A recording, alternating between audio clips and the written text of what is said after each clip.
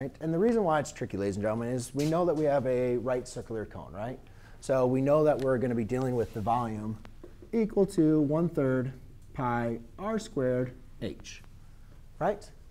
Okay, and we know that we have a couple rates. We see that water is being pumped in. Was that 2 minutes?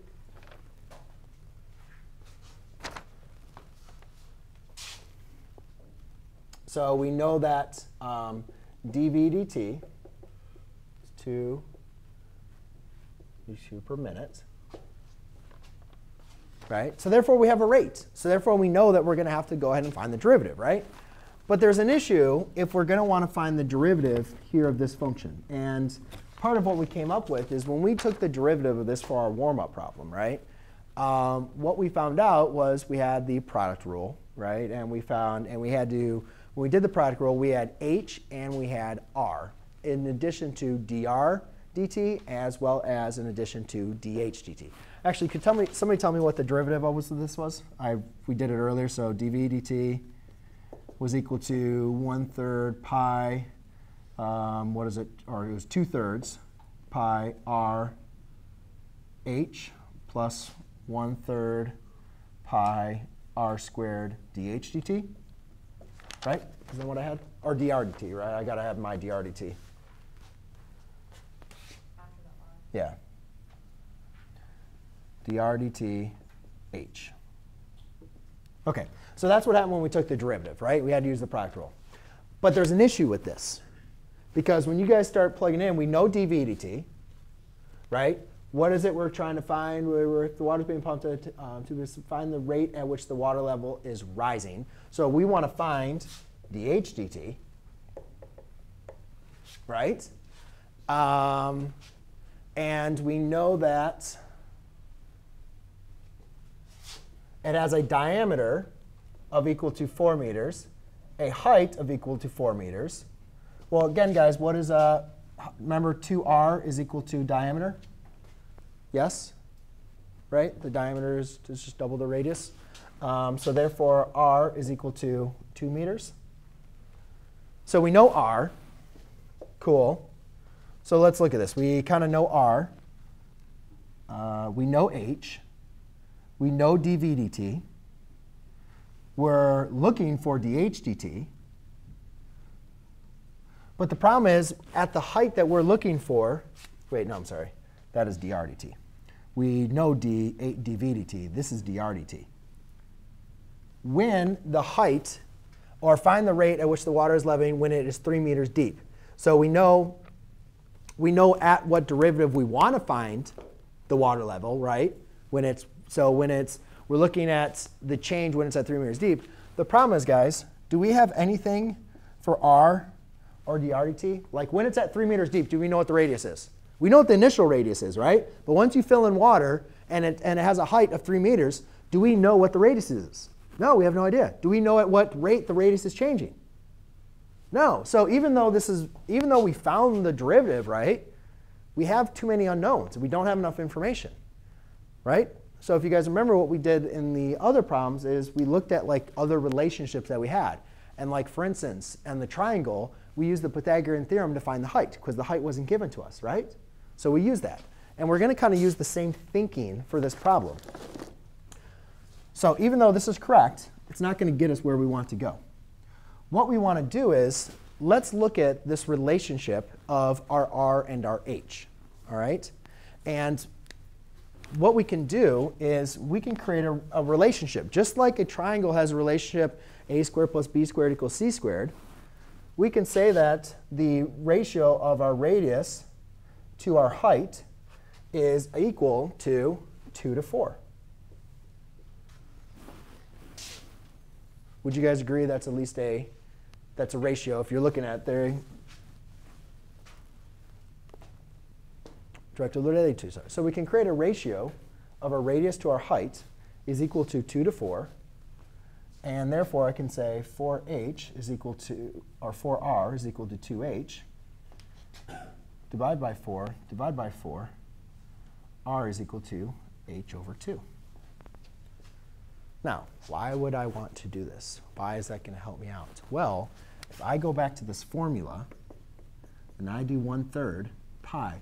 Remember, we didn't have r, or we didn't have dr dt, right? At the final, when it's 3 meters deep, we do not have r, and we do not have dr dt.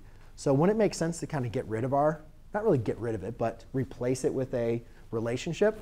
So if I replace r with h over 2 squared, remember those are equivalent. R is equivalent to the height divided by 2. Now I kind of have a whole different equation. I have the same relationship, but now this relationship is in terms of h instead of in terms of the height and the radius. And that's very, very helpful because now v equals 1/3 pi h cubed. Actually, let's just rewrite it like this. 1 over, let's do it, pi over h cubed over 4. And then you guys could multiply those out. So v equals 1/12 pi h cubed. Right? So now, that's something easier. Can I find the derivative of this? Yeah, this isn't too bad, guys. dv dt, or take everything with respect to t, is going to be 3/12, because you're multiplying 3 times 1/12, pi h squared. And that obviously reduces to dv dt equals 1/4 pi h squared. Oops, I'm sorry. dh dt. Right? Do not forget the chain rule. Be very careful with that. Sorry, I'm getting a little bit low on my thing. But does everybody see how I did that? Or what I did? Anybody have any questions on what I did or how I did? Where did I get the 3? Power rule. Brought the 3 down, right? And then subtracted 1. That's how I got the squared. But just remember, you got to do dht, which I inevitably forgot right there. OK? All right, so now let's just kind of work back over here, and let's finish the problem. So again, we have dv dt, which we know we have our rate,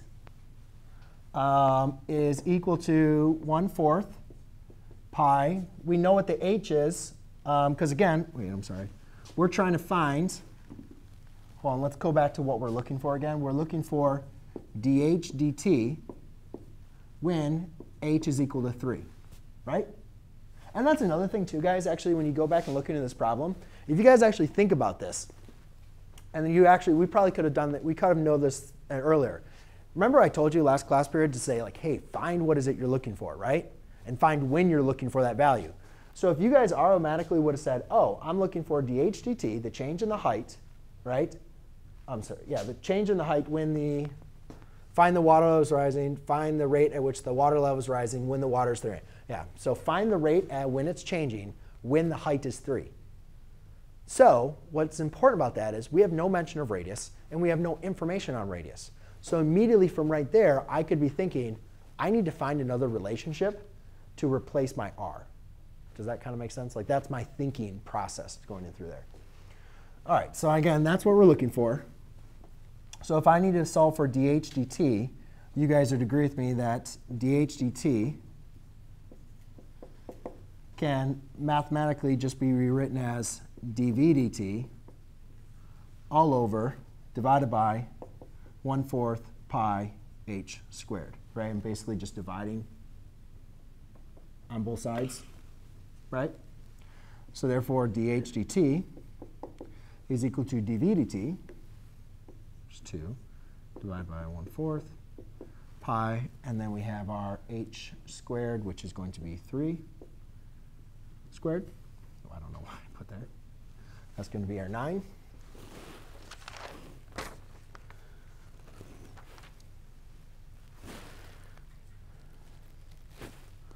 And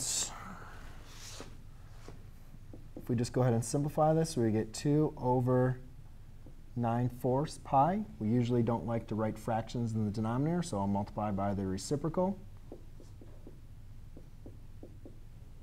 And dh dt is equal to 8 over 9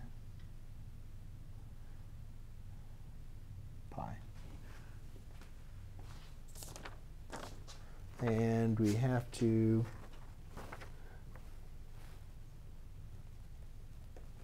and just remember to include your degree. And then think about this. Again, we're looking at volume. Remember, volume is having a cubic measurement, right? Area has a squared measurement. And this is just talking about height, which is just going to be a linear measurement. So it's going to be your meters per time. Okay? Anybody have any questions on that one? Yes?